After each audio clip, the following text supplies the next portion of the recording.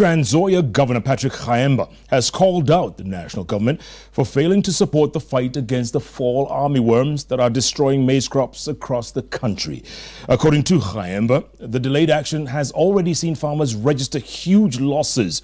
Last week, the government said the fight against the armyworm could cost up to R1 billion shillings, with only 400 million immediately available.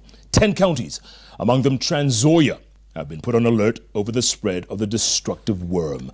Khaemba spoke when he announced his new chief officers in Kitale town.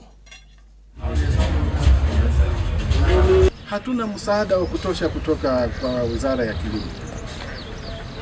Dawa ya kunyunyiza ni kali sana. Je, mkulima mwisho wa mwaka amengojea mwaka mzima atapata mapato gani? Je, akipata mapato ya chini, uchumi wa Nzoia utakuwa umerudi nyuma ama umeenda mbele?